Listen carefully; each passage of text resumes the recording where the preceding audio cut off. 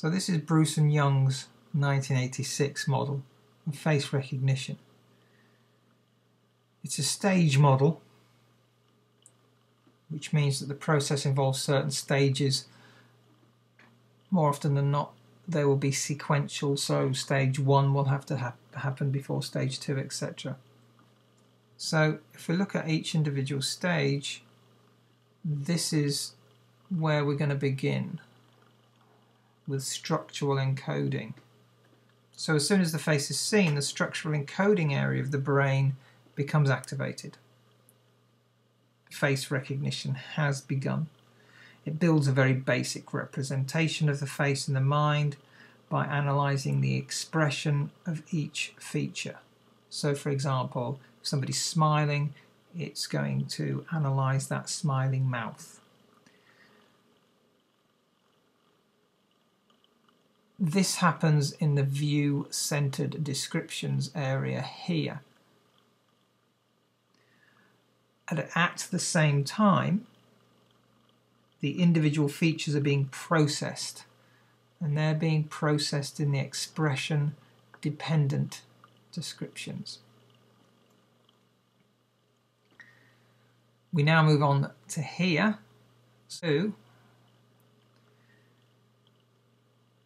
So in this area, the rudimentary information from the basic first analysis is refined. So we're refining the information from the structural encoding. So first there is a conclusion about the emotional state of the person being looked at, and this takes place in the expression analysis section. There is focus on the lips and what is being said. That's if anything is actually being said. So this is what we call facial speech analysis. Also, particular characteristics of the face are noticed. So, for example, is the person wearing glasses? So this is going on inside the directed visual processing area. So this is an important check for facial recognition. Now we're coming down here to stage 3. What's happening here is that what we call the FRUs, or the facial recognition units, are working incredibly fast. They're comparing the incoming information to the familiar faces stored in this area of the memory system. So we have somewhere in our brain we have images of faces stored, or at least familiar faces stored. It works with structural similarities such as shape of nose and so on and so forth.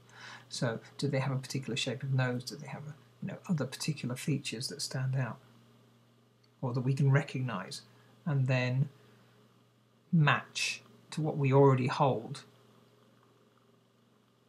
in our memory of familiar faces? The next step accesses biographical information. So these are the pins, or the person identity nodes. So for example, what job does this person have? What hobbies do they have? Is this person in my psychology class? That man was in that film, or whatever.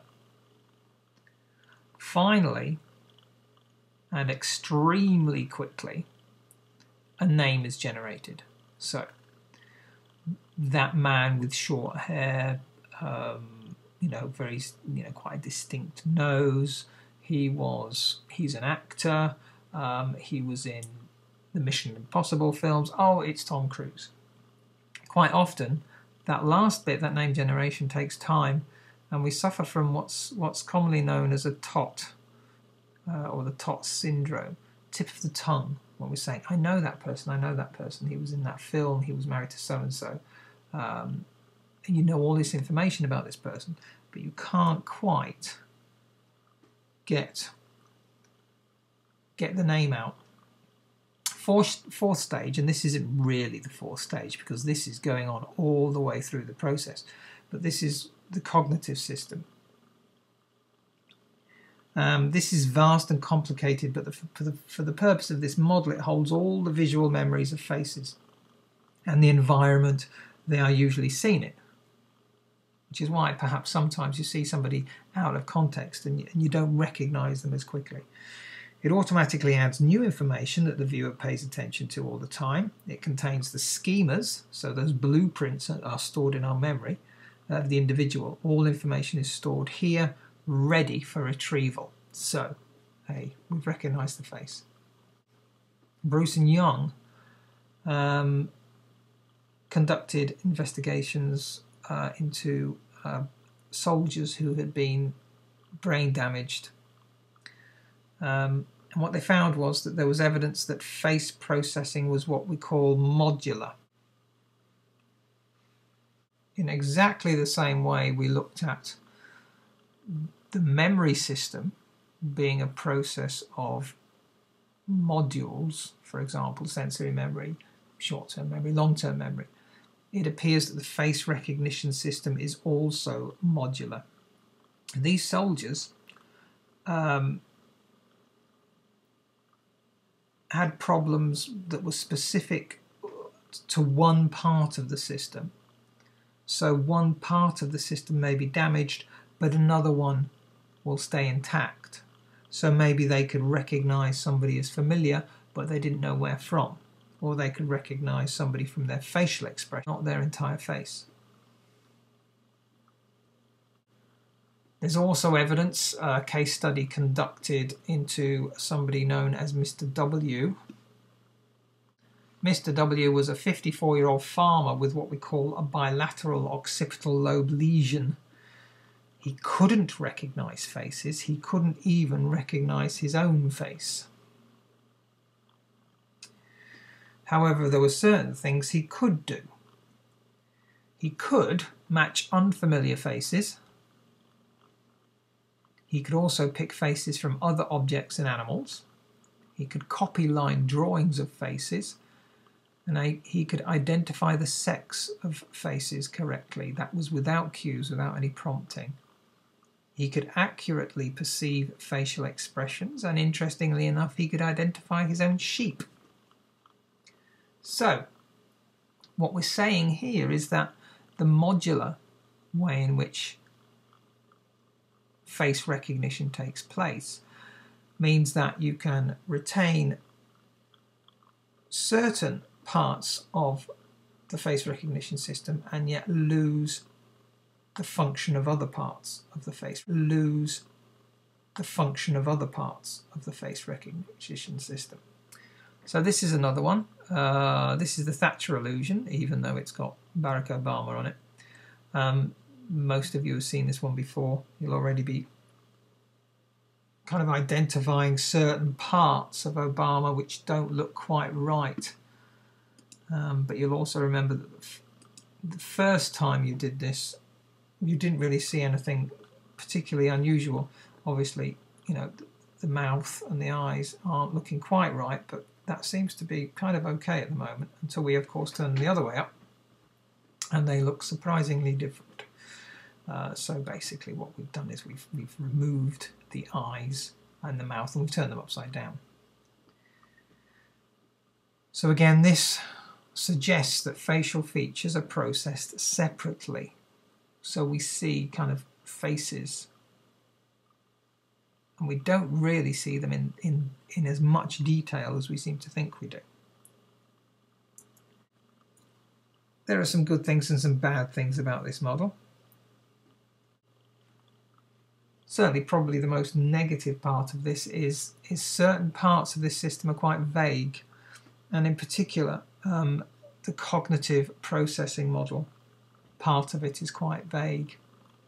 So if we say this is the cognitive processing model, the cognitive side of it, we don't seem to know that much about. We don't really know how it's accessed and in what way it's accessed. So this isn't really explained particularly well.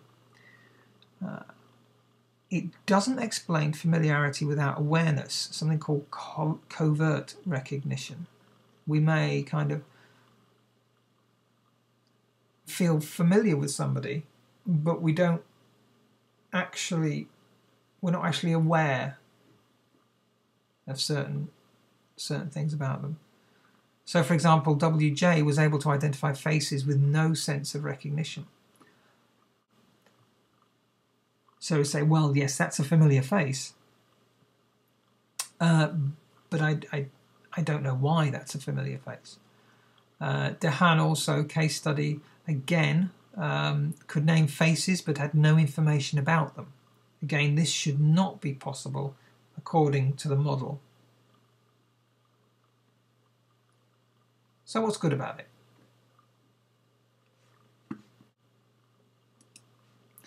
PET scans, brain scans,